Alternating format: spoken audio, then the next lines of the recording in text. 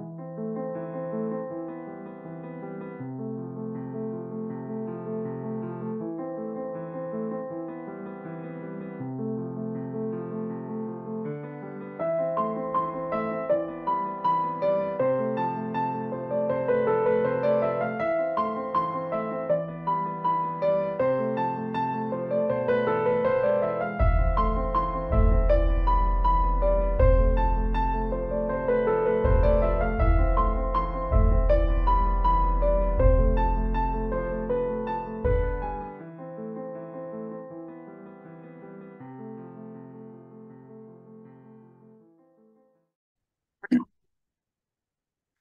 my name is Nicole Hansen. I'm a member of the Church of Jesus Christ of Latter-day Saints. And on this channel, we are learning to pattern our lives after the holy order and pattern of God as we see in his temple patterns.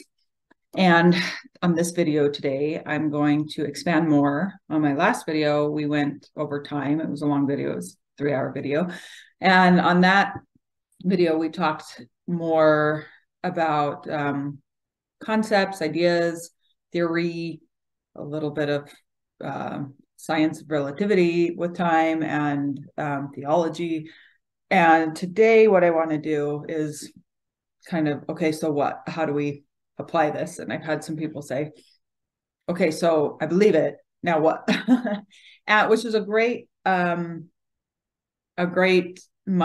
to have, because I think way too often we believe things and then do nothing about them to further to that faith part, the action part, taking action. And so we just say, okay, that's great, and move on. And then yet we criticize other religions for saying things like, well, all you have to do is believe in Christ, and no works, just believe. And so we make fun of them, and yet we're kind of doing the same thing when we say, oh yeah, I believe, and then we don't do any action to further those works. And when speaking specifically to the temple ordinances and the covenants, we go and do them and say, great, I'm done, and haven't done anything to fulfill them. And so we're no different than saying, well, it's enough to just believe. It's enough to just go to the temple, get your endowment, and I'm good. That's no different to me than saying I believe in Christ and that's enough. I don't need anything more. And so today we're going to talk about like application of such a thing. And so it's great when people say, okay, how do I apply this?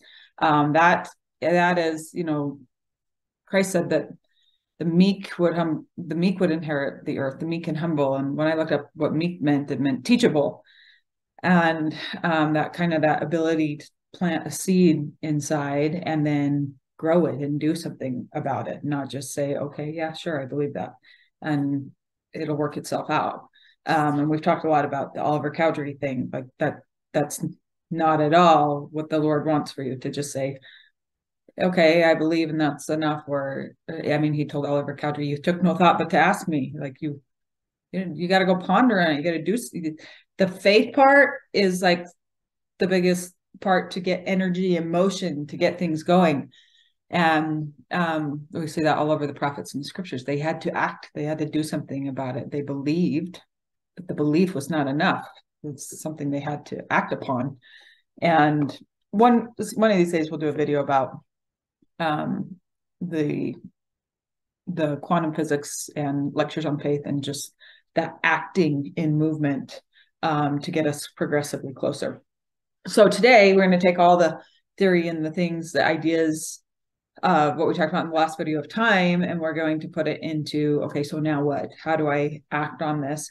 And of course, I don't have all the answers. The answers are in the doctrine of Christ, and so he will speak to you through that. But I'm going to give some ideas that aren't going to hurt. And I think actually by small and simple things, great things are brought to pass. So I'm going to lay out some small implications of putting time into order and some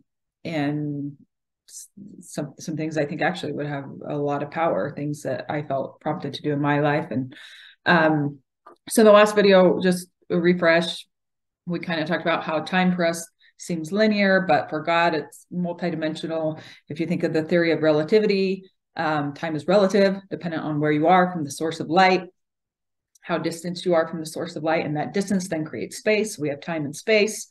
Gravity is a whole nother topic we'll get into later when I feel there's something worth saying there. But those are the trifecta of things that create the realm in which we live. And when Christ came, he broke the bands of time, space, and so he also allowed us the ability to come back into the presence of the Father, that light source. And so we're no longer distanced from the source itself. And we kind of talked about lightning and thunder. The closer you get to the source, the quicker you hear it. All the time in the scriptures, the voice of thunderings. The Israelites were supposed to go to the mountain, and they told Moses, it's too scary. You go see what he wants and come back. But it was that power and being able to withhold that power and be in its presence, where he will be. So, and preparing for his second coming, learning to overcome those bonds so that we can be found in his presence, which would mean being found in his order. And we talked about that time for him is really order, that things happen in their perfect time and season, just like a great solar system, that being in the right place and in the right time. And then in doing that, do we find any rest or protection from the chaos of the world coming at us if we're in the right place at the right time? So a lot of those theories we talked about. So now we're just gonna talk about, like, how can we apply small principles if we have more of a belief in this and we're understanding what are some principles that could relate to us gaining power in the Lord. And so with that, where to begin? I'm going to tell a story. Well, I told it in the last video. I'm going to rehash it out here because it's completely applicable. But when I was about 11 or 12 years old, I had a friend next door, and her dad was out flooding the lawn. And we went outside and we made a slip and slide in the grass. And so we were slipping and sliding in the grass. And I heard a distinct, clear voice right here over my shoulder, as if somebody was talking to me. And they're not always that prominent. There's been a lot of times in my life where it has been, but sometimes it's a lot softer voice. Just side note, I feel like when I've learned it's the Lord's voice, it's a lot quieter because that's where we're learning to get closer to him, but maybe getting louder as we do get closer to him. And we talked a little bit about the difference of, there's a difference between angels, the Spirit, the Holy Ghost, and the Lord's voice. But this time I heard a voice very, very loud and clear, and I felt like it was an angel, and said, don't go again, or somebody will break their ankle. Now, I interpreted that as, Michelle, let's go one more time and then be done, because I feel like somebody's gonna break their ankle. Okay, so here's the story. This is us learning to hear the voice of the Lord. So I got it wrong. As Elder Bednar says, when he talks about Nephi, when Nephi got it wrong, he says, no, he didn't get it wrong. It's the process of learning. I clearly learned something huge from this experience. I was told, the voice said, don't go again. And I told my friend, let's go one more time and be done, because I feel like somebody's going to break their ankle. So she went one more time, and I didn't even get to go again. And she broke her ankle, and her ankle ended up completely turned around. So the ankle bone was in the front of her foot, and it completely shattered her growth plate. She's had issues with it ever since. And it was a pretty big issue. But from that, I learned a big lesson to listen when you're told and act immediately. And over the years, I've realized, that iron rod is the word of God, and thinking that personal, especially with what President Nelson's been saying to us since he's been prophet, is that personal revelation, and that without it, you will not be able to spiritually survive the days ahead. And we've talked a lot about the spirit of revelation and why that's so critical and important, and that it surely is the light, the oil in the lamp, that we're gathering to be ready to know him. And so learning for myself, that iron rod for myself, that when I am told, whether it's by angels, the Spirit, Holy Ghost, the Lord himself, they all speak by his power, that when I am told to do something, how quickly do I respond? And is that important? Like if you're told to go do something and then you wait and delay it, knowing, oh yeah, I'm supposed to do that.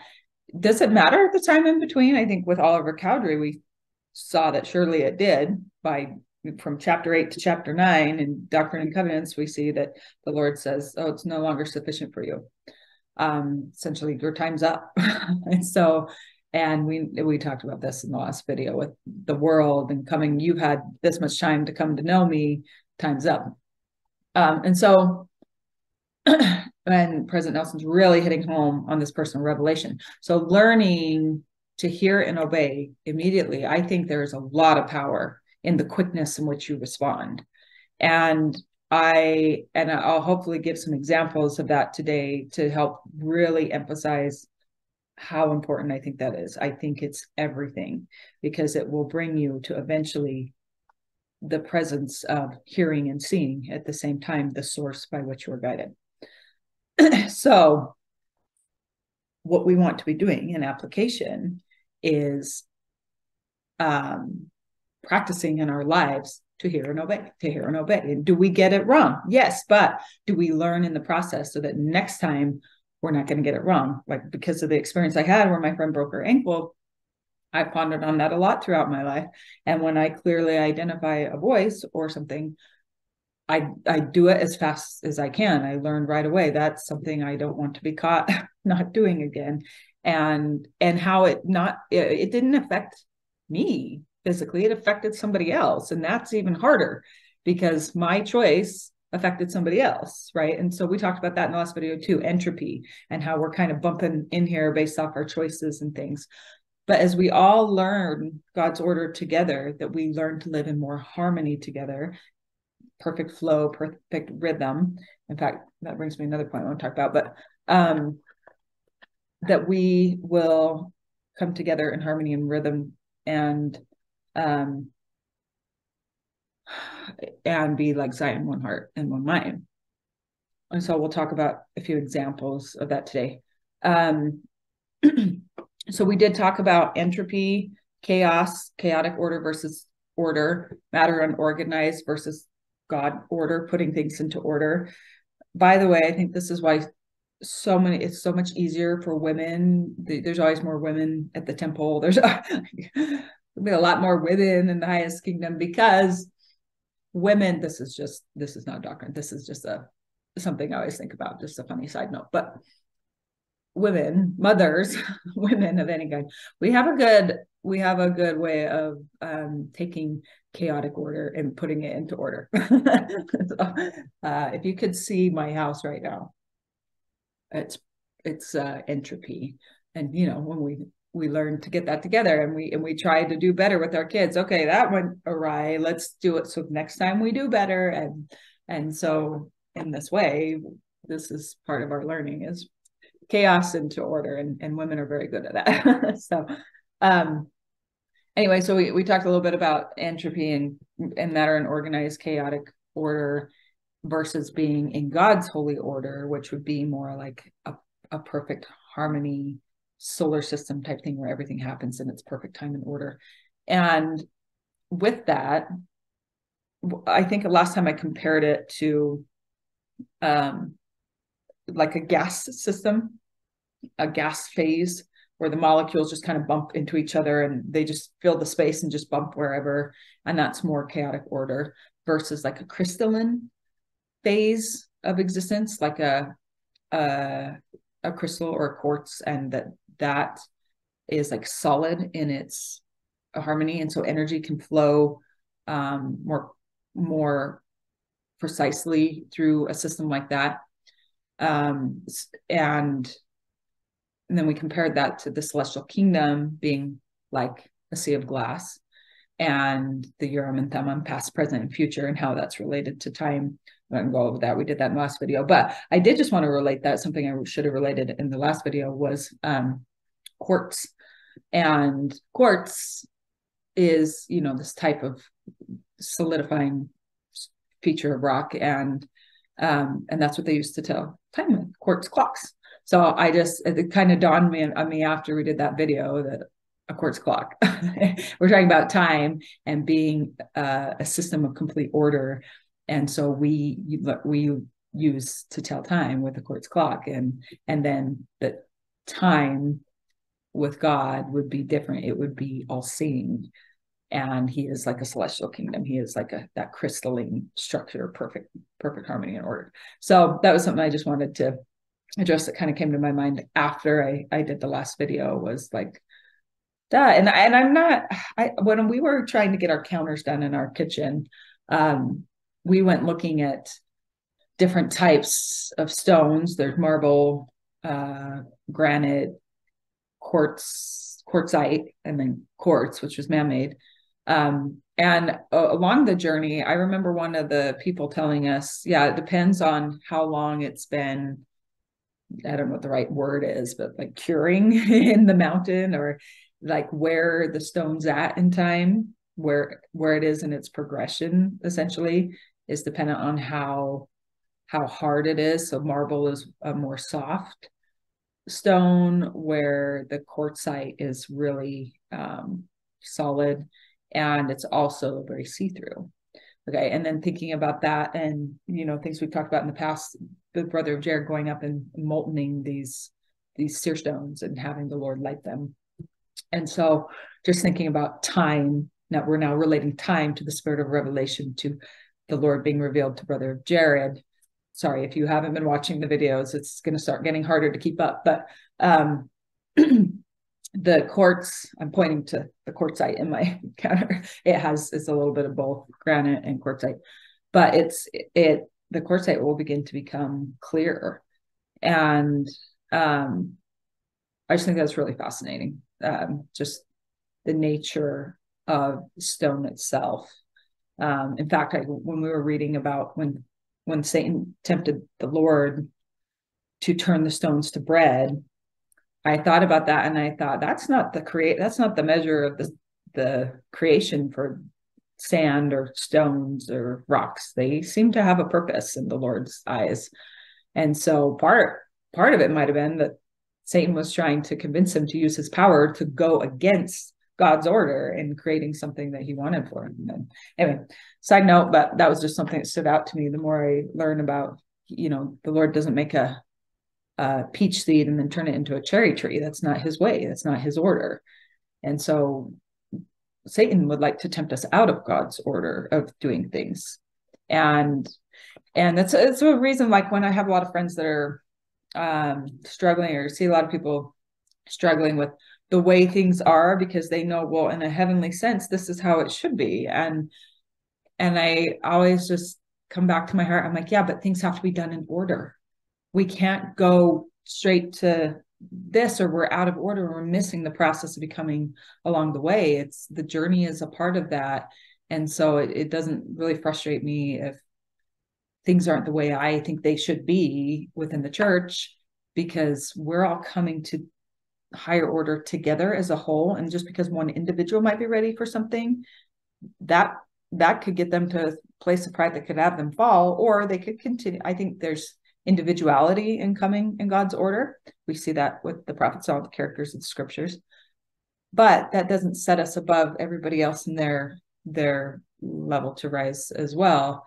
And so as soon as we start thinking, well, this is wrong because of this and this, we have to do this together. And if we don't do this together, then we're at the level at which we can do.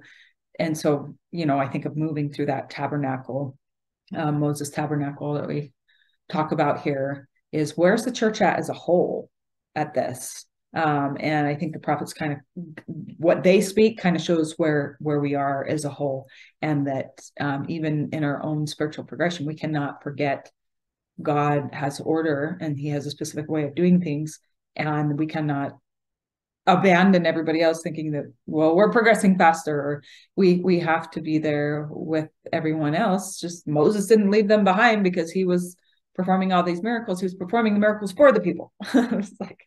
And so there's not a lot for me. There's not a lot. There's so many issues out there right now with people in the church, and there's just not a lot of those issues for me, because I feel like, yeah, things happen in their order, and if we're not ready, the church isn't ready. If the people are falling, we saw that with the Israelites. And anyway, that's not what I want to talk about. Well, we can touch on that another day. But so I wanted to talk about that, the quartz clock and the entropy, just go over that again, the story of the girl. One thing I noticed about my daughter is that I just, she's 5 years old, and started noticing like a year or two ago, like I would tell her, hey, don't do that. I don't want you to do that. You'll get hurt. Or, I would be whatever. She's climbing on something. Hey, I want you to get down. Well, then she'd ignore me. She'd fall down and then she'd get hurt. And then, hey, don't play with that. You might cut yourself. And she'd ignore me. Sure enough, she cut herself. And after a while, I started to notice, I'm like, I told you that. I told you that. Like, you did it anyway. And sure enough, you got hurt. And of course, what an analogy for God saying, hey, don't do that. And how many times, personal revelation, he's saying, hey, stop, or do this, and whatever. And we're like, oh, that's a good thought. And then we kind of delay. And then before you know it, we're hurt. And just today I was reading, somebody put a post up about how they had pulled into a parking lot, and they heard a small impression tell them that they need to park in the back. And they thought, oh, that's silly. And they ignored it and went to the front, and they skid and hit another person's vehicle. And again, it affected somebody else. And that's when it's hard. If it affects you, you're like, oh, I should have done that. But the thing is, we couldn't have expected it was going to affect somebody else. If we'd known that, we might have been a little bit more cautious. And so I just thought it was a really good story the person shared, that I'm going to listen next time. And he kind of attributed it to the same point. How many times do we listen, or do we hear things, and then we are not in the Lord's protection because we didn't obey what he said to do? And then what kind of ripple effect does that cause? And what causes entropy? And we're all subject to it because we're learning, right? So was it wrong for him to miss that not obey it right away? Well, no, because he learned the lesson he needed to learn, right? I think it was Elder Holland gave a talk once about, sometimes you need to go in the wrong direction so that it's the wrong direction. and then next time you'll get it right. And that's kind of what an intelligence system does, is it learns for sure what's wrong, and then it's programmed so that the next time it will never make that mistake again, right? And then you get that greater light, and then now you're way more subject. If you sin against the greater light, you now know, and you avoid it anyway, and you've been given the knowledge, right? So sometimes I think about that, sinning against the greater light in relation to my own, like, I know this, and if I were to not do this, then that would be me going directly against what I know to be true. And in these ways, I found that I feel like the closer I try to get to the Lord, it gets harder, because the voices, the other voices, are loud. And a lot of times, I think we're always these people.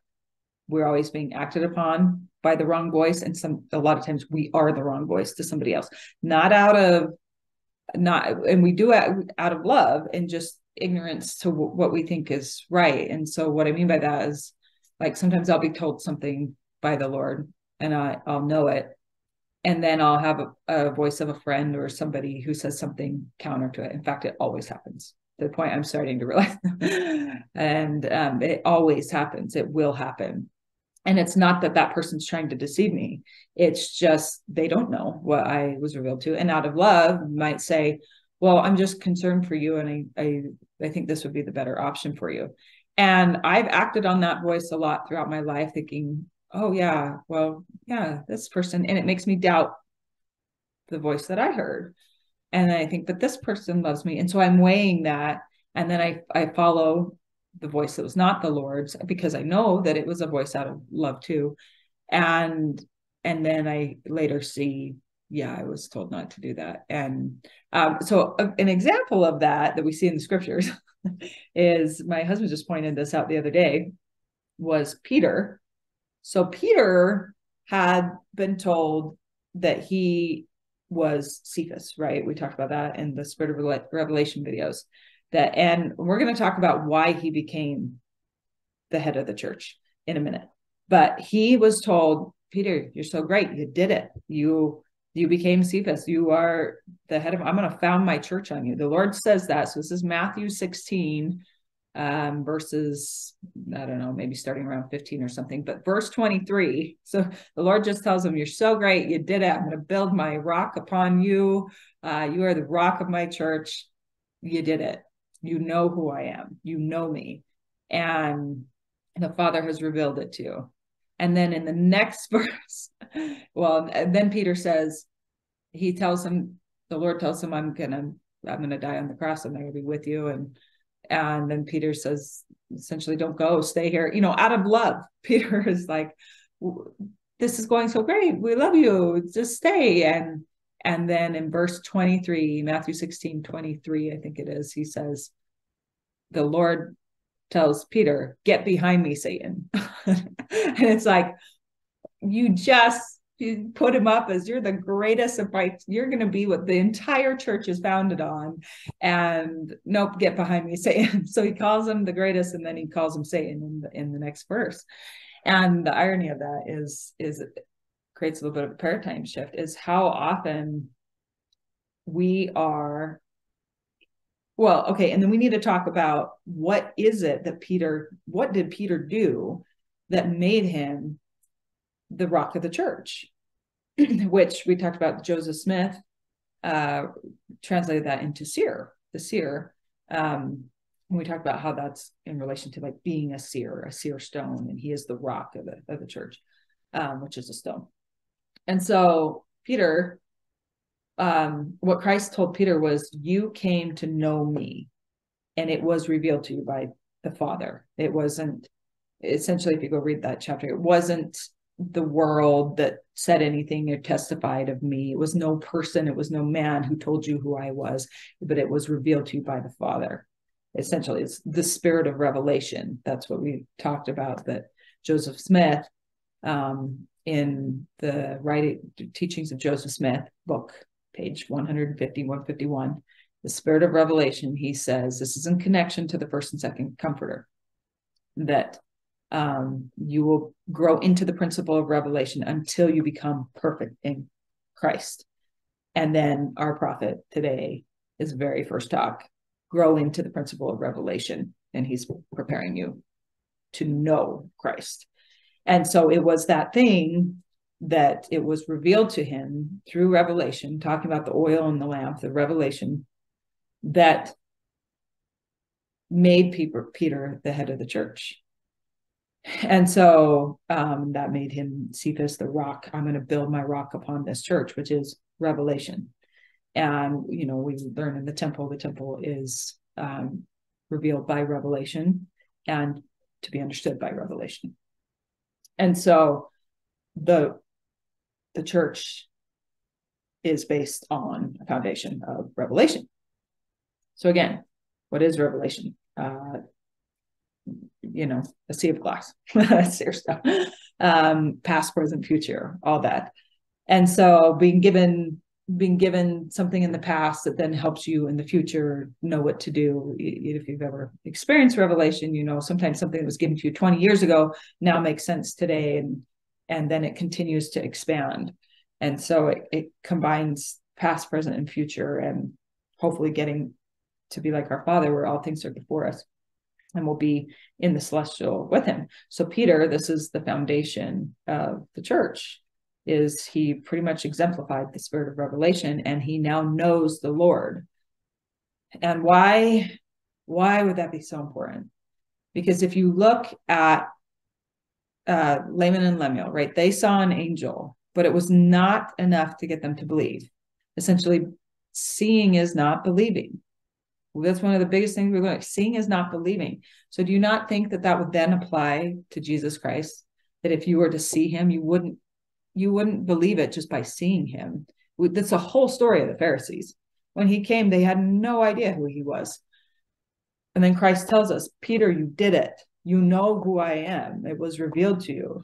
It's like, you have to know. I talked about Elder Bednar in my last video when he said, before the brother of Jared saw the finger of the Lord, he first saw the stones light up. So he knew that the Lord was there prior to seeing him. He was gaining a witness that he was seeing it before he saw it, if that makes sense, rather than the finger parting the Lord and touching the stones. That is in, people always ask me the ones I reference. So that is in Elder Bednar's talk on the character of Christ. And he was talking to a group of missionaries. It's towards the end of that video. Anyway, and so lighting up, you're lighting up, right? You're the stone that's lighting up, gaining greater light and knowledge until you know the Lord. And so, Peter, there we go. You did it. So I feel it's safe to say that just like Laman and Lemuel with the angels, the same goes for Christ. You would see him and not know him if you didn't already know him. And that it's in the knowing him that would beget the seeing, rather the other way around. And that's how some knew him and some did not. And I think it was in our Come Follow Me today, actually, in the chapters of John, that he's telling the Pharisees, you have no idea who I am. Your heart's far from it. You don't even, and they said, well, why don't you just proclaim it? Why don't you just tell us who you are? He said, I did, and you didn't believe me. It's like, and then he went to his hometown and tried to tell them, and they didn't believe him. And so, quite obvious, in order for us to know the Lord and be ready for him, and tying this back into the second coming, when he comes at the perfect place and time for us, that we shall see him, for we shall be like him, we will know him. So the point of that is it's crucial for us to learn his voice, whether by the power of the Holy Ghost or angels ministering or his voice himself, that we need to come to understand those things, and that we will be tested and tried. And it may be our own Peter, right? Peter was the head of his church, and then he called him Satan in the next, because he knew that Satan was trying to tempt him. And so we do that a lot to people. I think we're all at fault for that, for saying, being the voice that doesn't understand what the other person is being told. And are we wrong for that? No, I think the Lord allows that to happen, to be tried. And especially, do you love that voice more than me? I told you this and they told you that, and that was comfortable. And so you went with that, and that was negating the purposes I had for you. And so that's been something I've had to grapple with the last couple of years, is the more clarity I hear that voice, I'm beginning to get better at spotting when another voice is saying against what I was told. And I've had to learn that the hard way, by saying, yeah, I was told to do this, I didn't do it, and then this happened. And so now, was it wrong? No, it was teaching me. So I got back in line. Okay, next time. But that's one of the hardest things, because we say so much out of love, and Peter really just loved the Lord, didn't want to see him go through this, wanted him to stay. They were doing so much good. But the Lord knew, I have a purpose that has to be fulfilled. And the devil will try anything to get me to stop that. He knows. Okay, with all that said, application things. When I first got married, the ward that we were living in, we went to a tithing settlement. And the bishop gave us talk. I can't remember who it was by. I held on to it for a while. I'm sure I saw it somewhere. I can't remember. I'd like to find it again. But he gave us a talk to read. And um, what I took from the talk, I can't tell you which one it was. I can tell you the principle I learned. What I took from the talk was essentially, it had something to do with putting God first. And I went home and was thinking about that. And I remember telling my husband, I think that there's something to this. I think that we need to, what I'm hearing from this is that we need to learn to put God first in everything. And so how can we practice that? That's the faith part. That's a good thought. And we say that, but then we're so general about it. Okay, well, how can we actually practice that? Show me ways that I can practice that. And my first thoughts were, well, if we're going to pay tithing every month, let's pay it at the beginning of the month, not at the end of the month. If we're going to go to the temple every month, let's do it the first of the month, not the last of the month. If we're going to do home teaching, at the time was home teaching, let's do it the first of the month, not the end of the month. And then fine tuning that to every day. If I'm going to read my scriptures every day, I'm going to do it at the beginning of the day, not the end of the day. The first thing I'm going to do when I wake up, I'm going to pray. I'm not going to let anything come between me and prayer at the beginning of my day. Now, is a whole new level of hard when you have kids and you wake up every day to somebody saying, Mom, I need you, I need you, I need you. Then it's like, okay, I want to pray. I don't know how. So prayer in the heart. But with that, I'm finding, well, how do we put God first? Even in that situation, I've got to learn, I got to go back to the beginning. I go back to the law of sacrifice. The obedience part is put me first. Okay, that's the law of obedience. Now I got to put the law of sacrifice into play. In order to make that happen, I'm going to have to get up before my kids. So if they, and sometimes, they're unpredictable, but they're mostly getting, my baby's starting to get more predictable. So if I get up at 6 a.m., that I will have time alone to pray. Now, it's a sacrifice because that's really hard because I love sleeping in. I love sleep. I really love sleep. So it's like, how important is it to me to put him first? Well, I could just be like, well, I'll pray during the day at some point. But do I really believe the concept of putting him first puts things into order, which then makes revelation more possible? Like, it's actually putting me in the holy order of God, which is the whole point. By putting God first, I'm fulfilling the end from the beginning. And I hope that makes sense. and entering that order so that then the rest of the things that happen throughout my life, as this becomes patterns in my life, the rest of the things that happen just happen to flow better. Do I actually believe that can happen? If I put him first, that time managed to works itself out because everything will just happen in perfect time and order. Do I believe that actually happens? And that's where the belief part comes into play. It's like, okay, well, maybe I believe that concept. So I'm how many times the Lord tells us to try him, to prove him. Malachi 4:10, that's the big, or 10:4, 4:10, the big script, the tithing scripture, where he says, prove me herewith. I love that phrase. I think about that a lot. Like, oh, how much faith do you have in me? Like, then prove it. That's what faith is. Put it into action and see what happens. And so putting the tithing first, putting the temple first, making sure I'm on time I'm on time to church. I'm on time to the places where he needs to be. And with people, if I've told somebody I'm going to be somewhere at a certain time, actually trying to do that. It's harder when you have kids, but that just expands and trying again and showing how important. Now it's harder for me because I have kids, but now I have a new level of showing you how important it is for me. And I figure, if I get up and if I end up having time to exercise for an hour a day, then I sure enough have time to pray before I do that, or read my scriptures before I do that. And so President Nelson's talked a lot about us needing to read the Book of Mormon every day, and that we would be, this is interesting choice of words. He said, I wish I had that quote right now. Again, I don't have all this planned before I talk. He said that we would be immune to the trials of the day, or not the trials. I can't remember. I have to say it, but I think a lot of you probably know what quote I'm talking about. But he used the word immune, and that if we read the Book of Mormon, anyway. So I've been trying to do that, read the Book of Mormon every day, and then I had this prompting: you need to make it the first thing in the day, and really put that belief in time and order into play. If I put God first, then everything else falls into order. And there's rest and protection in that. And so that's the faith part, actually doing it.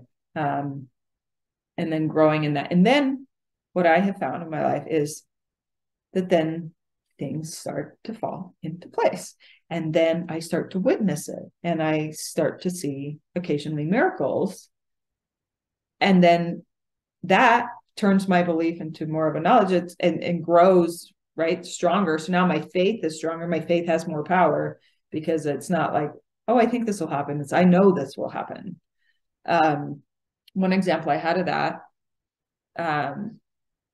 I was out with a friend at the Tulip Festival at Thanksgiving Point here in Utah. And my daughter was a baby at the time, and I was supposed to be to a meeting. I had, like, I never forget things. Once you're a mom, it's a whole new level of gaining order in your own mind. And I forgot that I was supposed to be showing somebody a house. I was working as a real estate agent, and I forgot that I was supposed to be showing somebody a house. And I couldn't believe that I had forgot this person. And I felt awful that I had forgotten this person. And I was deep into the Tulip Festival when it dawned on me. And I was like, oh no, I've got to go. I'm supposed to be there in 15 minutes. And it's 30 minutes away with all the stoplights and everything. And I only have, I think they give you like a 30-minute window or something to see. I'm like, it's going to take me, I'm deep into Thanksgiving Point. I don't have my keys to get into the house.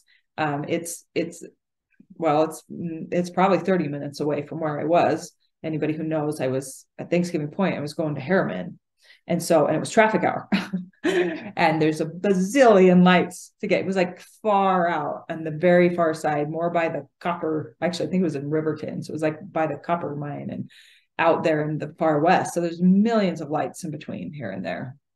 And I've got 15 minutes to be there, and then a little bit of window to do the showing. And I was like almost hopeless. I don't know how I'm going to do this. But I just started going. And my friend was there with me. She's like, do you want me to take your daughter home? And I was like, yeah, can you? And so she took her home, and I rushed and ran through.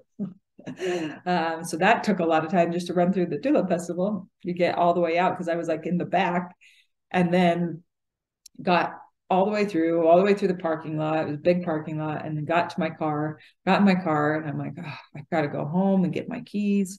I just know I'm going to make this. I'm not going to make this. And as I'm driving, I was about ready to get on the freeway. And that's when I realized I don't have my key fob to get into the home. And so I thought, shoot, I'm going to have to go home. And there's going to be so much longer. Go home and then go back. And so then I got out of I was about to get ready to get on the freeway. The light turned green, and I was about to pull through to go to my house and missed getting on the freeway. And I heard a voice say, look in your console. And I opened my console real quick, and there it was. It's never there. So I don't know how it got there. I had a blessing somewhere along the way. And so I got right back in the lane, got on the freeway. And I'm like, but still, even if I have this, I'm still far. And then I just felt the Spirit prompt, you know how to do this. You know what to do. And when I thought about that, I thought gratitude. Gratitude has the power. We talked about this in my last video, that President Nelson gave an 11-minute message on 11/11 at 11 o'clock on gratitude. And I believe truly that gratitude has power over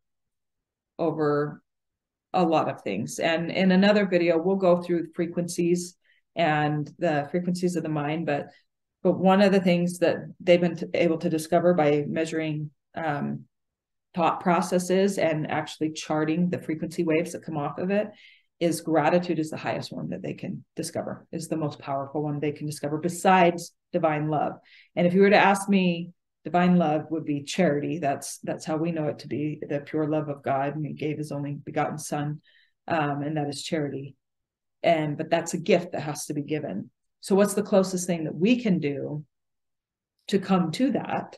If that's something that has to be given, what's the closest thing we can do to practice getting closer to that? From what I can tell, it's gratitude. So as I'm driving on the freeway, I felt just that saying, you know what to do. And I thought, gratitude. And I knew, I didn't know enough, but I knew gratitude had power.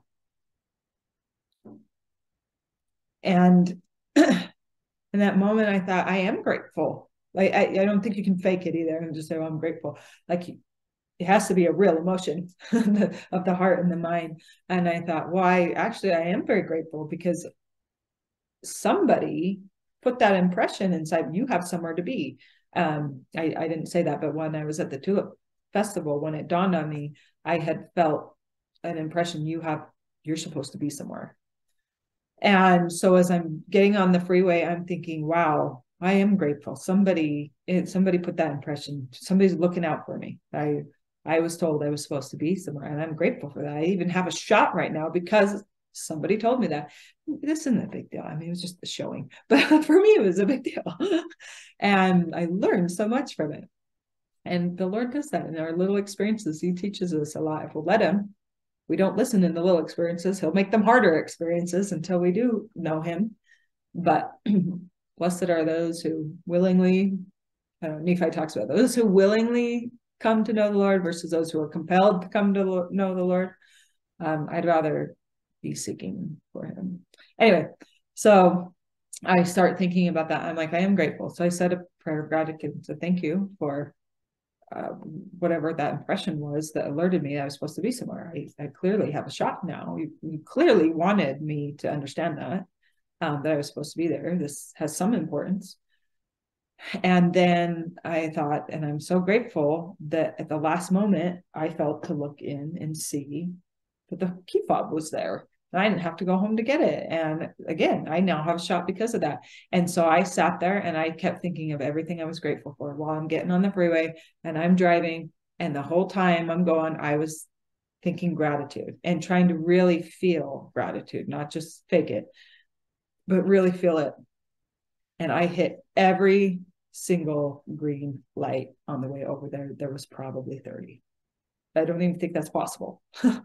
Anybody who's driven from Lehigh to clear out in, it's like daybreak area out there by Kennecott. Your chances and traffic hour, your chances. I mean, there's so many roads and there were so many back roads I had to take. I was on the freeway and then I was on the highway, which has a bunch of stoplights. And then I was on all these back roads and every single green light. I've never had that happen. Every single green light. And I got there with like 10 minutes to still walk him through the house. And anyway, it was perfect timing. Everything just happened in perfect timing. And so I bring that up because I talked a little bit about gratitude in my last message. And we talked about the experience of 11/11 and why he chose 11. And there's more on that I wish I could say, but I think I'll leave it at that. But I do believe that the gratitude has more power than we realize. And so I think these things are going to be important because if you look at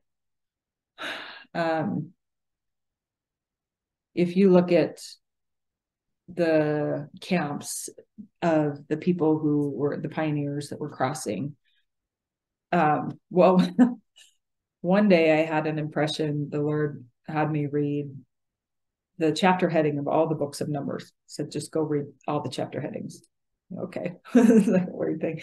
But I went through and read, and it was constantly like the Israelites whined, complained, they got plagued. They whined, they complained, they got plagued. They whined, they complained, they got. And they're like, there's a pattern here. You whine and complain, you get plagued. And then I was reading the stories of the pioneers and how like the camps that seemed to whine and complain, they all got cholera. But then the camps that were like more grateful is the only way I could say it, that seemingly showed gratitude.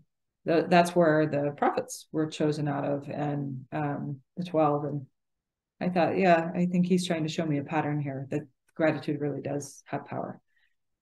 And so in coming days, you know, if we're preparing the world for the second coming, I feel like one of the biggest things that we can do, well, in fact, I do feel to share more on this.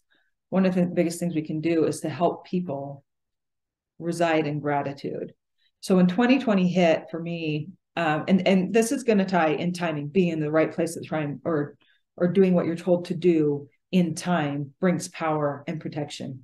Because about 6 months prior to 2020, before COVID, I had been having these feelings that I needed to get prepared. I was thinking for like earthquake or something, and I kept having these feelings. And so I went out and got our food storage ready and toilet paper and just everything. And also 6 months earlier, 6 to 8 months earlier, I had this impression I needed to start working on my heart, and some supplements I was taking for that.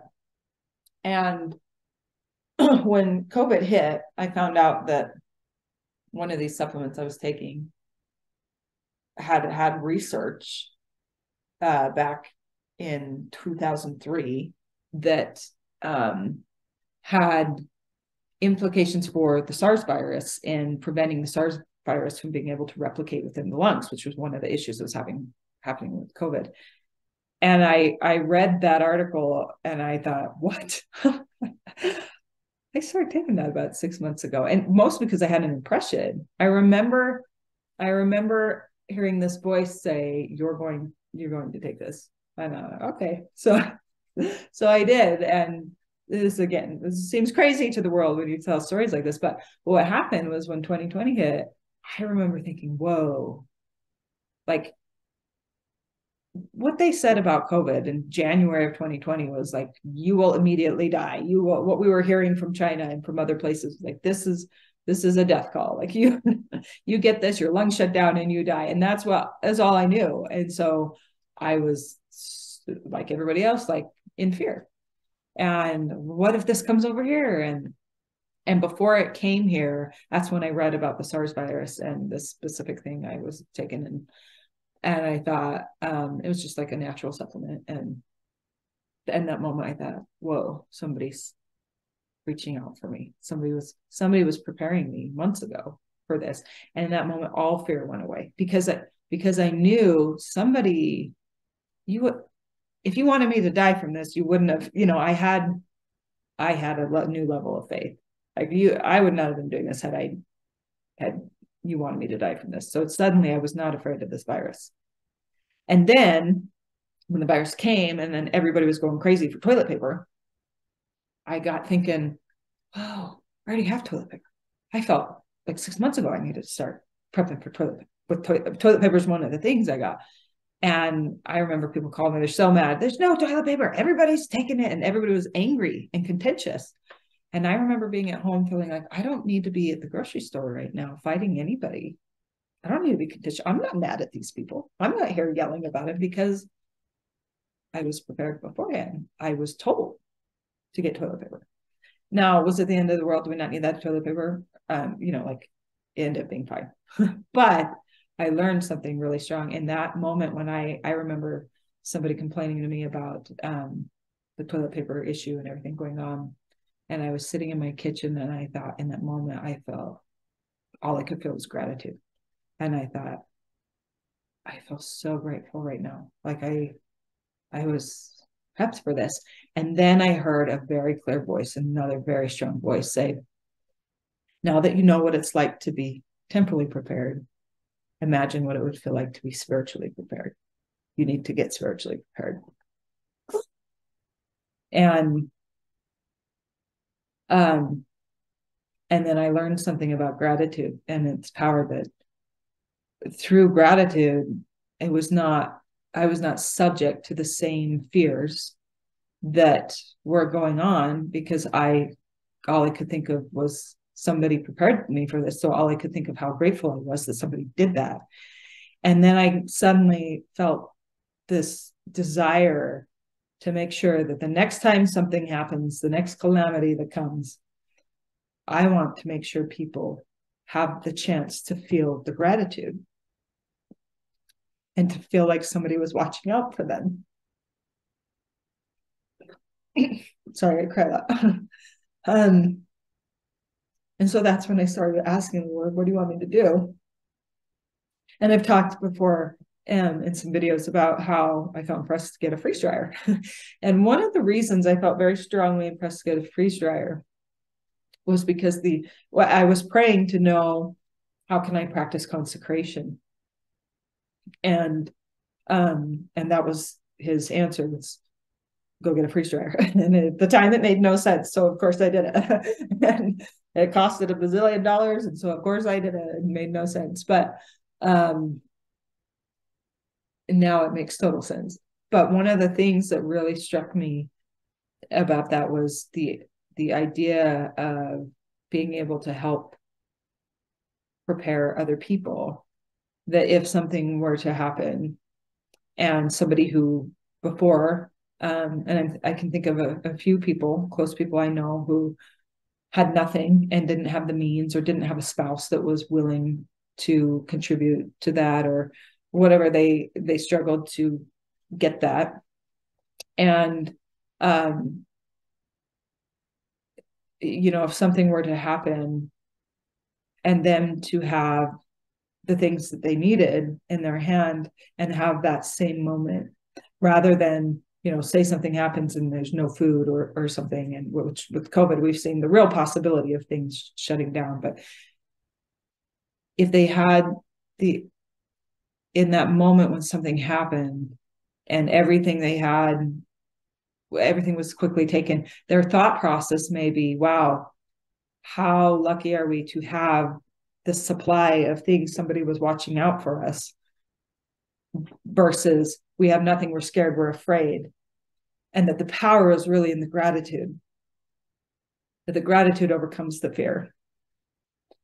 And so with that, my learning of needing to be spiritually prepared came in seeking to help others learn to feel that, the power of that emotion too. And that I think, personally, that's what Zion is. It'll have power over everything else going on in the world, because the power will be exuding from the people. The light will be the pure in heart, and it will be, can you just imagine a community? And we've had real life example of this. We had a fire on our hill, and then that same week there was a fire in Colorado, and the whole city was, or the whole neighborhood was burnt down. And the difference between communities where the power of God is present and active versus the power of fear, and that those seeds get planted a long time ago. We've learned that the seed versus the tree. When the miracles happen, they don't happen right in that moment. They happen because the servants of God were planting the seeds. And so I think about that a lot, of what seeds are we out planting that are going to come to be our miracles in the future. And gratitude is one of those. So with that, one of the commissions I felt was to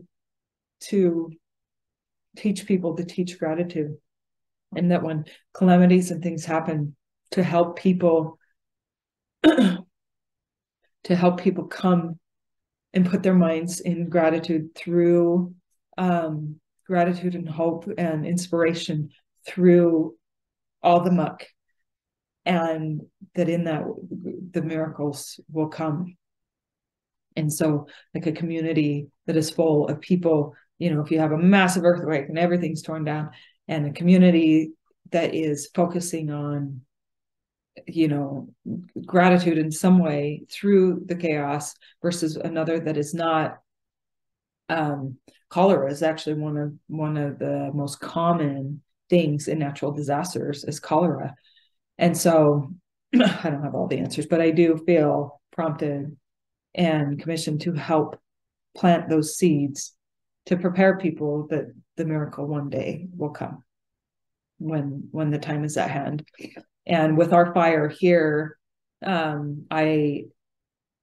is rest and there is peace in the Lord. And I think one of those things that really stands out to me is when we had our fire here, and this is why time is so important. By putting the Lord first, everything gets set in order. And it doesn't mean that that chaos isn't going to ensue, but it can change the experience through the chaos. And when that fire came through earlier that week, I had said a prayer to the Lord and said, is this where you want us to be? Do you want us? Are we in the right spot? Are we where we're supposed to be? If you want us to move, we'll move. And but just let me know if we're in the right spot or not. And we had then, like a few days later, that fire came through. And it was instant. Like, I looked out the window and said, we have to go. There was no time to collect anything. The wind was so strong, and we got to go. And I grabbed my baby. I went out the door. My husband was going to follow behind me. And there was so much smoke. I had to get her out of the smoke. So other people stayed below and kind of watched. But I took my daughter to my parents, which is in South Jordan.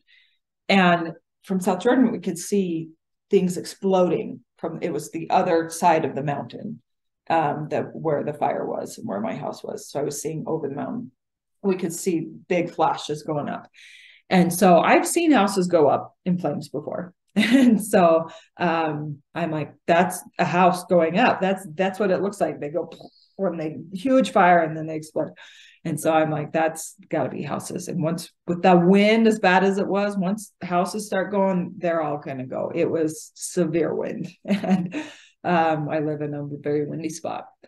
And that fire was moving so fast. It had started and was huge and at our doors before we even had time to think. And I thought, okay, those are houses going up. And mine was very close to the mountain. It's only a couple of houses down.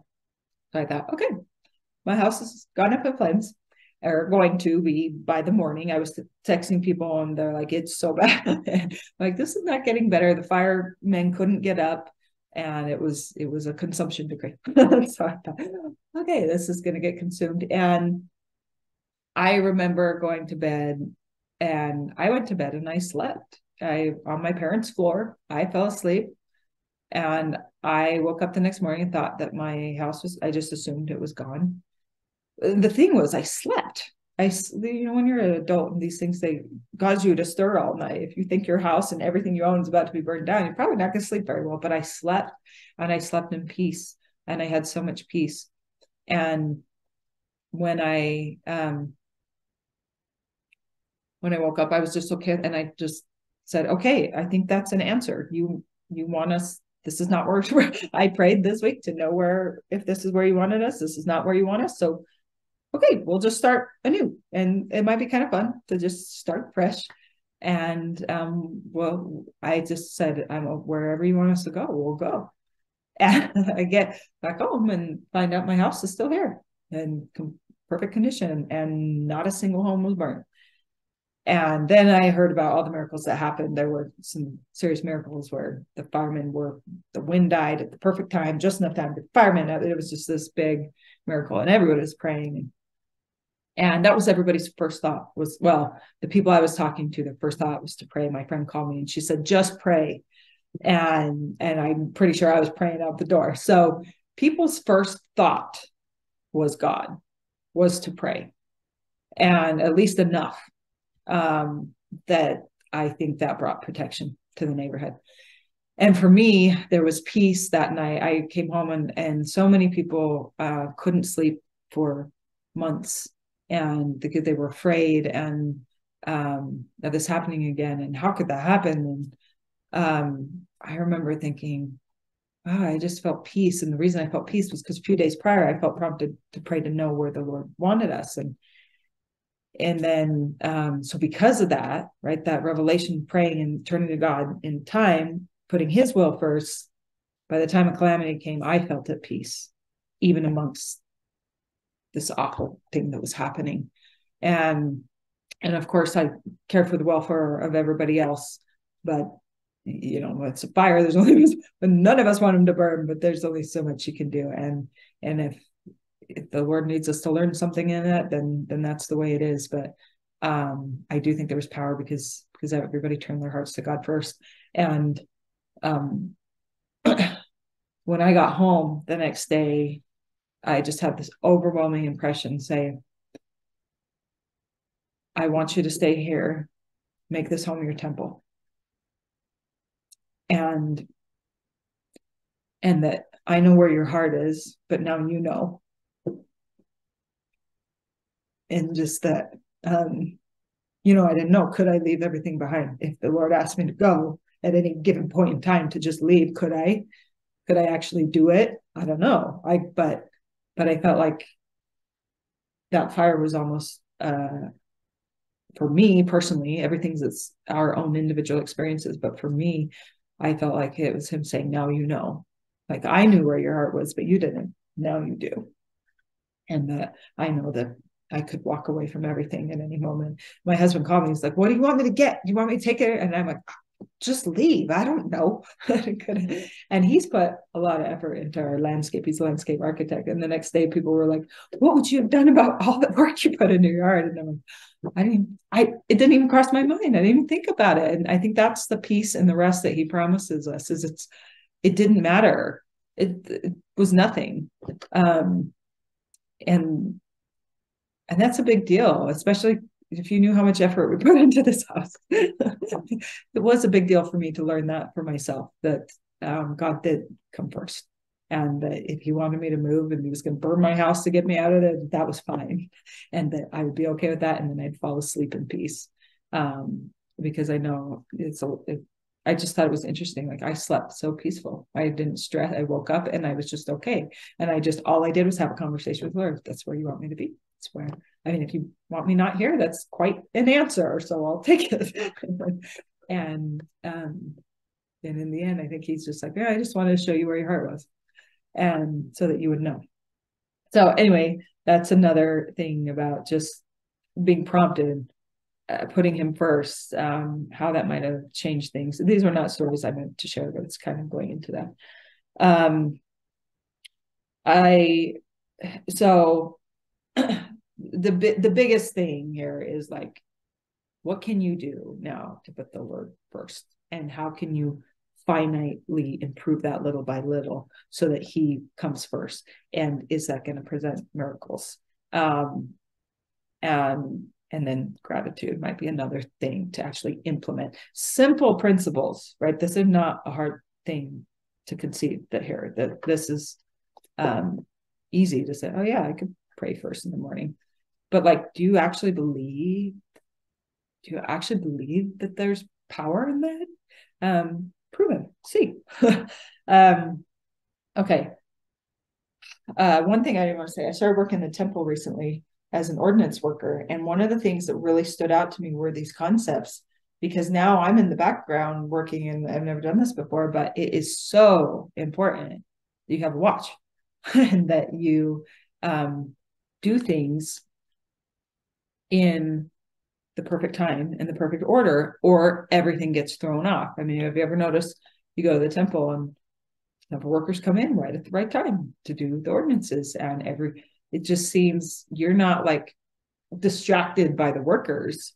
If you were to go to McDonald's and you're like, I need a hamburger, and they get in the back and they're like, and you're like, where's my hamburger? It's not like that at the temple. Everything just runs smoothly. So that's the patron perception.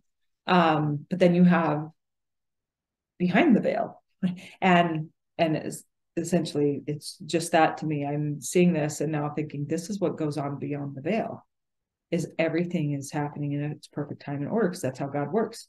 Everybody's where they need to be when everybody's fulfilling the work, and we know they're busy on the other side of the veil. And how important is it that they are where they need to be when? And so they said it's really important to get a watch, and they because if you get off, you're rotating around doing things. If you get off, then that sets everybody else off. And it just made me think of this like, yeah, this is what beyond the veil would be, is this multidimensional time where it's actually order. Everything's in order. And so there's no chaos, and it creates a very peaceful environment. And anyway, I just thought it was really cool. And one of the insights I've had as a worker. So kind of once you come to believe these things and then put them into action and try the faith, and then you get more witnesses, right? There's no witness until after the trial of your faith. And then that begets more faith. I've had quite a few experiences where it's like time just was exactly what it needed to be when it needed to be. And each time that it's happened for me, I have felt prompted I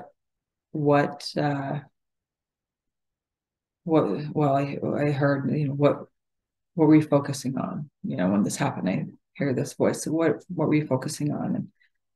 And one of these days that I had this miraculous experience in my life, where time seemingly was just what it needed to be. I remember that morning I had been prompted by the Spirit to focus on gratitude all day long. Just keep thinking, oh, I'm grateful for this, and just find as much as I could throughout the day to be grateful for. And so we're going to tie that into something I call real-time revelation. And we know there's those scriptures that talk about take no thought for what you'll say, for it'll be given to you in the moment, what you need to say. And Christ told one of the disciples, you're going to add more time to the day by being anxious, no. So anxiety would be quite the opposite of gratitude, anxiety, and fear. And I don't think we realize, like, fear is a commandment. Thou shalt not fear. It's a commandment. So if we have fear inside, we have a lot of work to do, because we're commanded not to fear. And that's, when you think of it that way, it's like, why? And because we'll talk about this in another one about the power of fear versus power of gratitude, and literally breaking the bounds of the one with the other. But I think there is literal power in the mind to overcome through replacing anxiety, fear with thoughts of gratitude. And it's hard at first, because if you're not used to it, then it's kind of like you're faking it. You have to build those neuron trains, and which is another video we'll talk about, fixing the brain and the neuron trains. And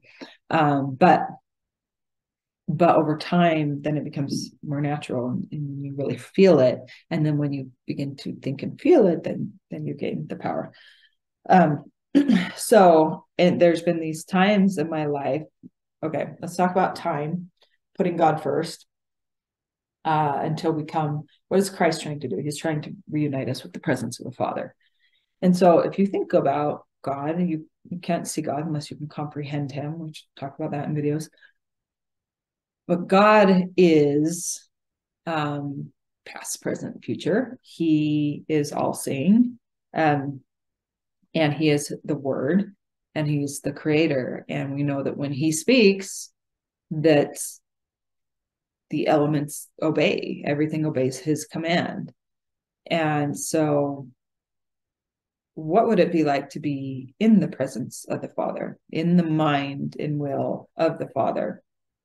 And I imagine that this is where the prophets have come to, that when they speak, it will happen, because it was spoken through the mind and will of God. It was spoken through them, and thus the prophecy will be fulfilled, right? And thinking about that, the closer we come to his presence, is there a time delay between when God says something and when something happens? Not from his realm. If he speaks, they obey. But if he speaks a few layers down and we're distanced, and then we hear, and by the time we obey, that's where we get that time is relative thing. And so for us, there's time, and that's a mercy and grace to give us time to practice. So for us, that's there. But to be truly in the mind of will and God would be able to these commands. So like Moses could command the elements He could part the Red Sea because, the presence of God is he's much closer. He's become the spirit of revelation, essentially. So he's that mind and will are one in such a way that he's in the presence of God, that it can happen. And so we know that's one of the powers of the priesthood, is to command the elements. And so thinking about that in the scriptures that say, take no thought because it will be given to you in the moment that you need it. I think that's in Doctrine and Covenants somewhere, but I think about that one a lot because I've learned to speak from the heart and not plan so much, because I've learned that it's given to you. Whatever needs to be said in the moment needs to be said. It is. And there's been a couple times, and this is what I call real-time revelation, where it's like God's right there, like, okay. It's like, oh my goodness, how did this happen? And one of them, I was talking to a friend, and I am like, we were talking about abiding in Christ. And I'm like, yeah, it's like that one scripture. And I'm like, I wish I had that right now. And in that moment, as I said it, I got a text from a friend with the very scripture that I was talking about. What I was talking was coming at the same moment I was talking it. Now, imagine that, Moses being in the presence of God, or that when he speaks, it happens. And so as we come closer to our covenants with God, is it possible that he gives us in the very moment that we need it? Well, yeah, the scriptures tell us that will happen. And I've had a few experiences like that where it's like, oh my goodness. Another time I was doing the dishes and I was putting the plates in the plate rack. And I had this quote from President Nelson, was the one where he told us to read the Book of Mormon every day. And the missionaries had brought it over, and I had put it in this rack. And as I was putting the dishes away, it fell down. And now this really reminds me of Interstellar, when the books fell down, but it fell down out of the rack, and I picked it up and I was reading it and I was pondering on it. I was thinking about it. I'm like, yeah, I need to make sure I'm doing that every day. Like, I think that's actually really, really important. And then I put that down. I was in the middle of doing the dishes, so I don't know why I won't get on Facebook a ton, but I put it down and went straight to Facebook, almost like I wasn't even paying attention. Opened it up. The first thing I saw on Facebook was somebody had posted the exact same photo. And I'm like, what are the chances that just happened? So then there's a God for me. Yeah, is it a bad thing? No, I need to be doing this every day. And so then you have to think about, well, what was that person doing that they knew to post that at the very moment that I need it? What was the other person doing when they sent me the text at the very right moment? And I talked about this in my last video too, when another friend sent me a text. This happens to me all the time. And people don't even know how they're a part of my understanding. Like, that friend just sent it, just following their own prompt, their own inspiration. Oh, I feel like I should share this message. That I feel like I should post this on Facebook. President Nelson just said that. And having no idea what's going on in my life, that it was the right thing at the right moment. They were in the right place at the right time. I was at the right place at the right time. They intercollided. Now, what happens if we all start doing that? We all start putting God first, right place at the right time. You have Zion, and you have, in my mind, telecommunication. You're able to understand in a higher dimension. And so there's so many examples I've had of this now where I expect it. I know it's not, it happens. My awareness of it is there to the point where, like, yeah, I know it's not like do I believe this anymore? Like, no, I know it. This is how the Lord works. It's just, you can't make that up. By 2 or 3 witnesses should every word be established. Well, there's some I could say, and that we might say for another one about the 2 or 3 witnesses, but I think that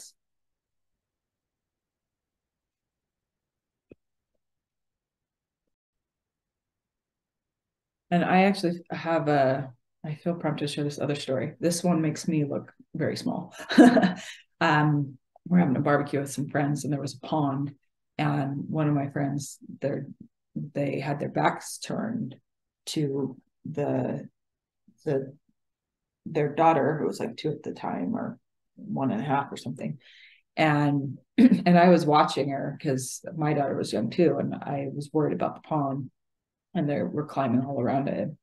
And so I had my eyes pretty close. I was a lifeguard, so I was like prone to look. And I was watching, and sure enough, their daughter fell and went face first, and I like jumped, but then they saw me jump, or people jump, and so their dad jumped and went and got her. And my instant thought, and this is where we have to learn charity over pride. My first thought was, the wrong thought was, like, how could you have your backs turned when she's 1.5 and the pond's right there? Like it was a judgment, right? And so that's why it makes me look little. And I had this thought come through my mind that it said, "Do not judge them for this." And I instantly course corrected, like, repented. There's power in instant course correction and putting God first. And I just thought, it's an accident, it could happen to anyone, and tried to get my thoughts back online. And sure enough, a summer later, I'm at the pool with this friend, and my daughter had her life jacket on and then had taken it off, and I didn't know, and then ran into the pool and got in the deep end and went. And that friend had a prompting to say, "Where's Lucy?"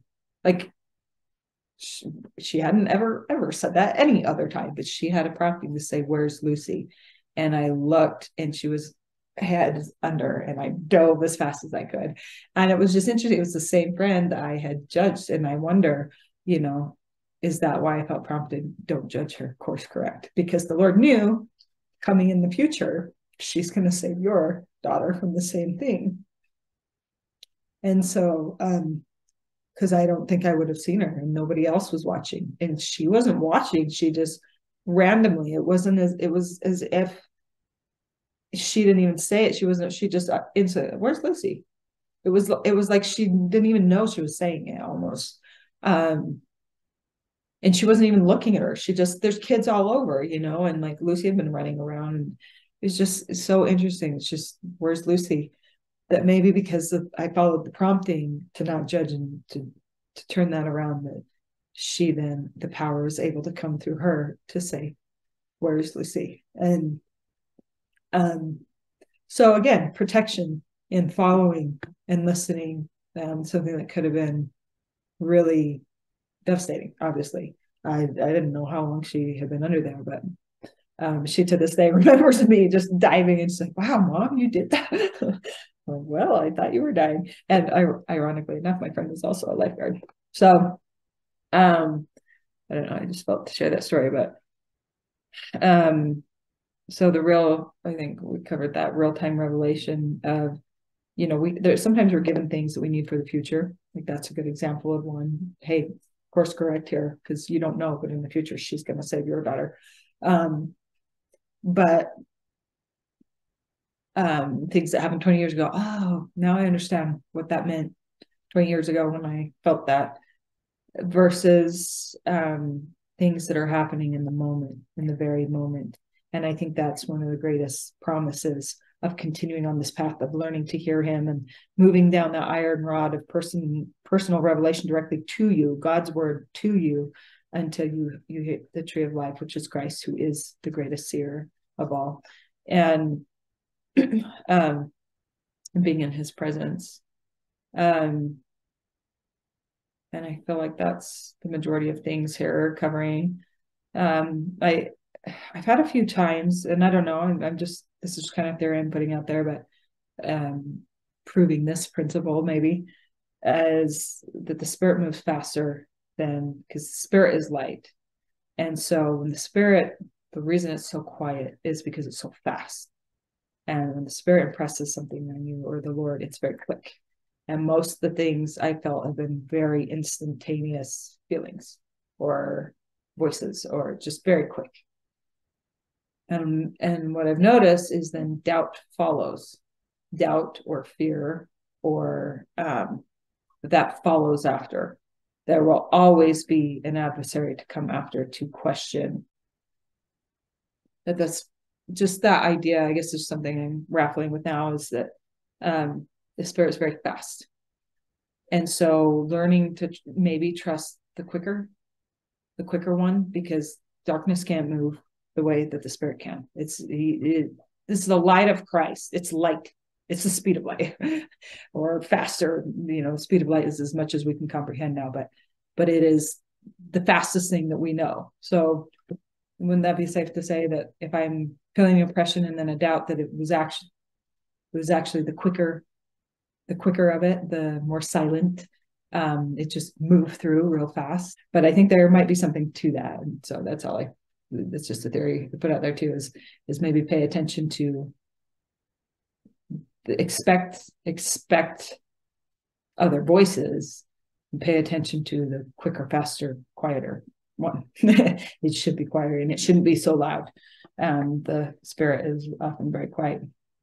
And then the one thing I was going to add that I was thinking about when we were doing this is when timing, and we'll talk about music in a whole different episode here, but thinking about timing and perfect harmony, in perfect order and perfect rhythm and harmony.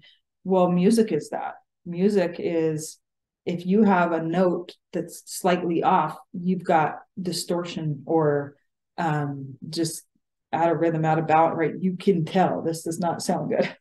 You can hear that doesn't sound good.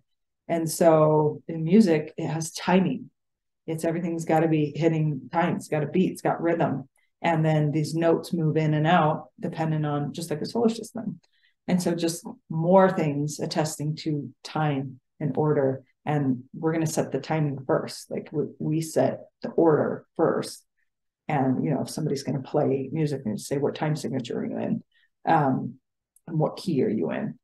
So that we can get order put together, and then we can go. Because if everybody just came and just started jamming wherever they were at, it's going to sound awful. So first thing, if you go to a jazz band where they do a lot of improv, they're going to say, what timing are you in? And what key signature? And then from there we can play, and we can jam together, we can feel with each other. Okay. So let's get proper order first, and putting God first. And so simple to practice. And I 100% know I know that you will be blessed by finding incremental little atomic habits, ways of saying, okay, how can I practice putting God first? What can I do? To me, the safest to say is like prayer number one. Prayer comes first. You talk to him first thing when you wake up, last thing when you go to bed, in the middle of the day. The second something in your day happens, something calamity in your day, even a small one, pray, go straight to God. And then his word. And always the other thing to say about his word and music is, I think one thing I'm going to understand is he is the word, and the word is planted in your heart and then grows into the tree. So when the word becomes a song, that's the tree of life there, when the word becomes perfect harmony and rhythm, and it sings a song. And we talk about the song of the heart and the songs of Zion often, because we each have a role to play. Somebody sent me the song by David Archuleta. It was glorious, and he kind of talks about that, like everybody plays a part or something. That you just got to get your part. You figure out who you are in God.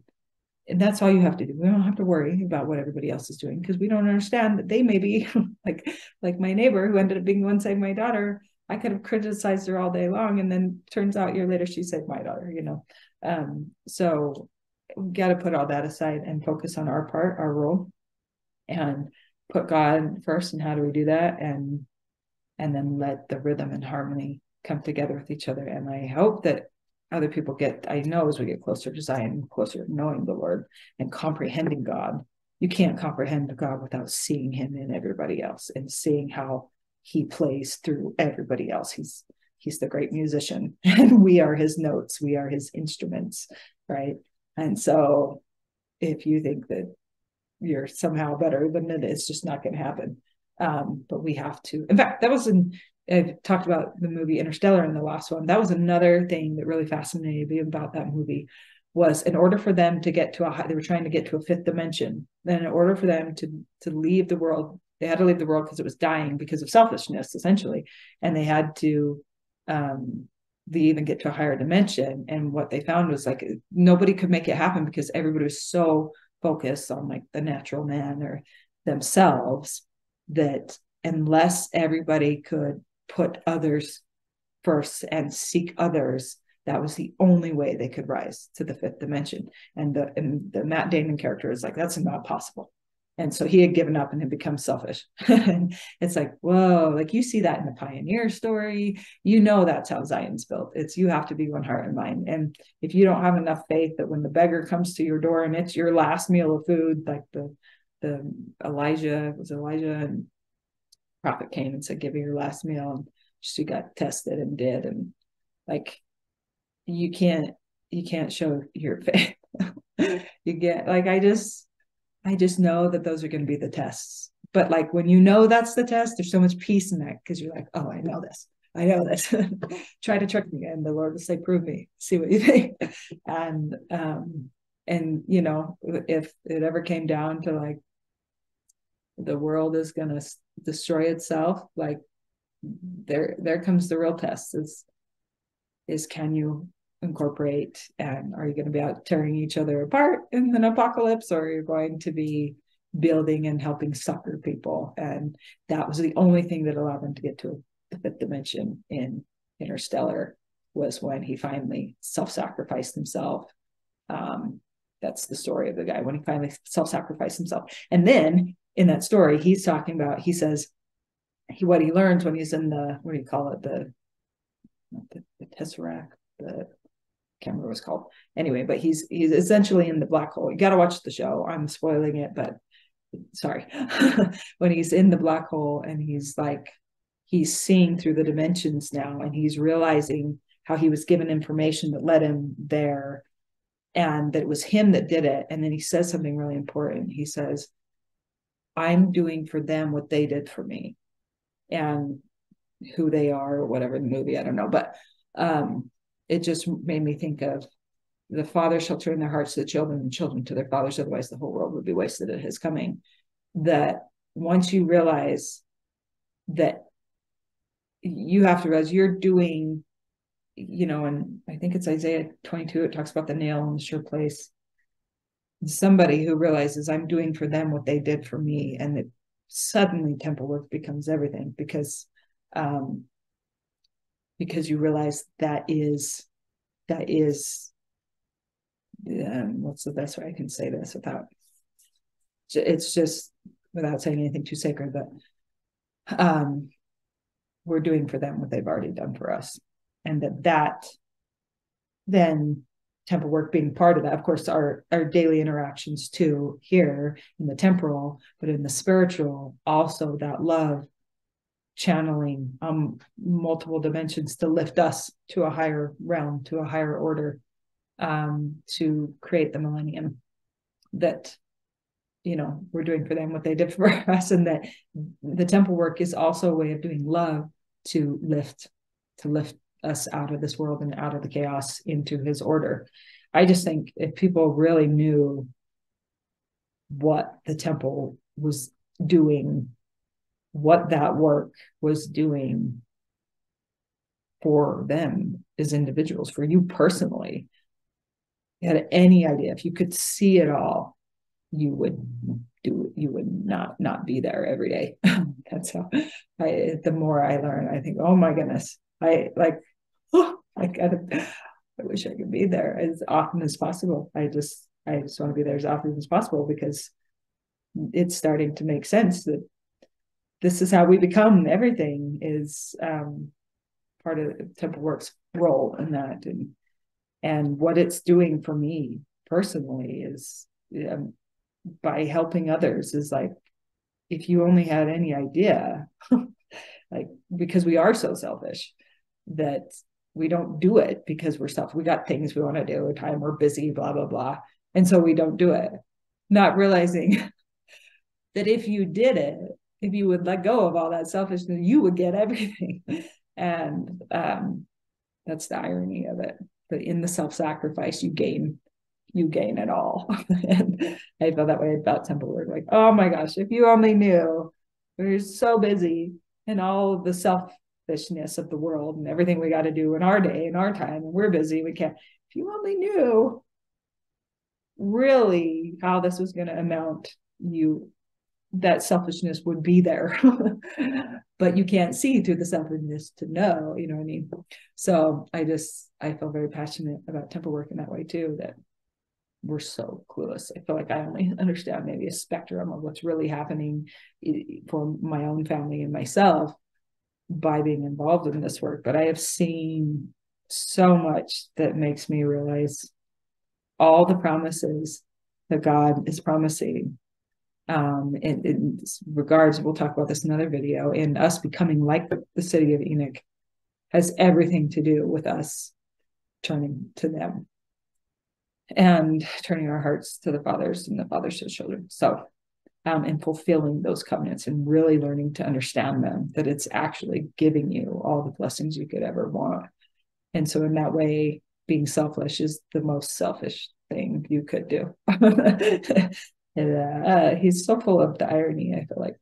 Anyway, so one of the last things I want to talk about is like the millennium, and when we think about time. And we know in the millennium there's going to continue to be work done. It's not till the end of the millennium that the earth becomes celestial, and where we're all at in our own personal progress, I think is a really interesting thing to ponder on the Lord with what can be. And so one thing that really stands out to me with time and like being in the presence of the light, just the idea of you know, what would it be like if you're standing next to the Savior versus if you're out in the world? You know, if Zion's being built while there's still chaos in the world, and missionaries are going out to bring people in, that if the Lord has come or he dwells there, and I, I don't know how it's going to happen, but I just think, we do know Adam will happen, and to sit there and be in the presence of the Lord, like what does that do relatively to time outside? Can he come in the twinkling of an eye? Can he come so quick that those in the world don't even know that it happened? And can you be with him for so long and not? I think about when he came to the Americas, and he went through 2,500 people and bless them one by one. And there seems to me, at least just to me, an element of time that would take a lot longer time than seemingly had. And then when you think about the atonement itself, the ability for him to walk every instant of life, there's an element of time there that is relative to be able to do that in a 3-hour period. When he's involved in the very thing that is making him, is putting him in the presence of God. And so I just think about that, like if you're standing next to the Savior versus if you're, half a country away, and might that be like a cool thing we'll get to experience, and learn things about dimensions in the millennium when we're there. So I don't know, just something I like to think about. So to sum up, that's a lot of words to just sum up the ideas of how to put this into practice and how to gain. And hopefully the Lord will give you more instruction personally as you're working to put God first. But simple little things, just and ask him, I mean, I can give you a few insights that are pretty obvious, but also ask him, because he'll know if you're doing something that is putting something else above him that maybe has your heart and he doesn't. For me, one of the big things was it can be like the most random thing that you couldn't have thought of, but for me it was a soda pop. Like when my daughter was born, every day she'd go to bed, it like became my vice.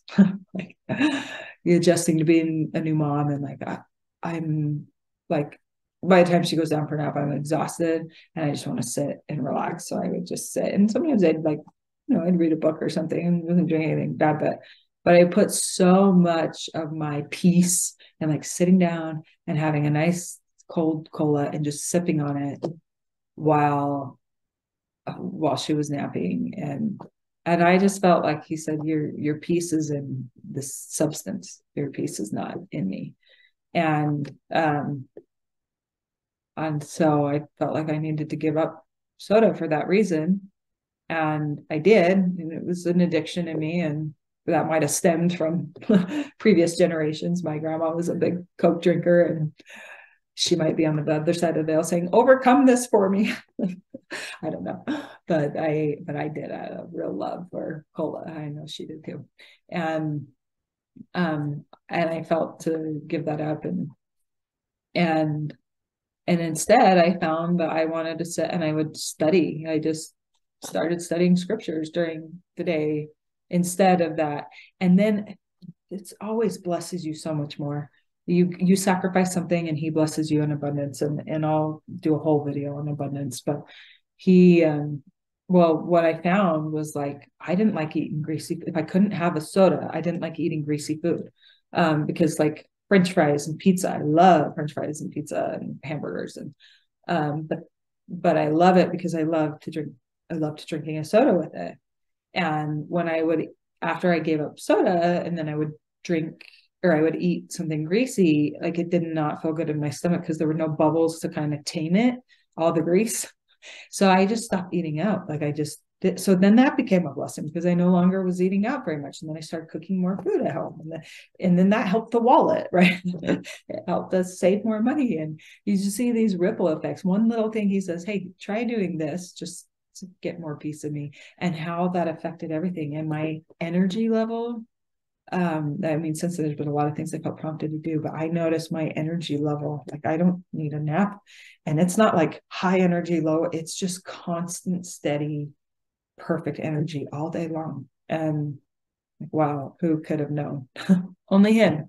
Um, and then I imagine my grandma was on the other side saying, yeah, she did it. So maybe she gets to partake in that in some way too. I don't know, but well, I do think there's a lot to that. But anyway, so just ask. My whole point is he'll point to things. If it seems weird, just go with it. I mean, as long as it's not bad. Obviously, like cutting out soda was a good option. It wasn't like, is this the Lord telling me or not? It was good. It was a good thing to do. I don't think anybody can argue that. And there's been a lot of things I've been prompted to do. And it's like, okay, obviously this would be a good thing. I may just not want to, so I'll try to justify it, but it's definitely not going to harm anyone or anything for me to follow this prompting, and it shouldn't in the Lord's way. So he is the Lord of inspired inspiration. So anyway, just practice finding ways to put him first,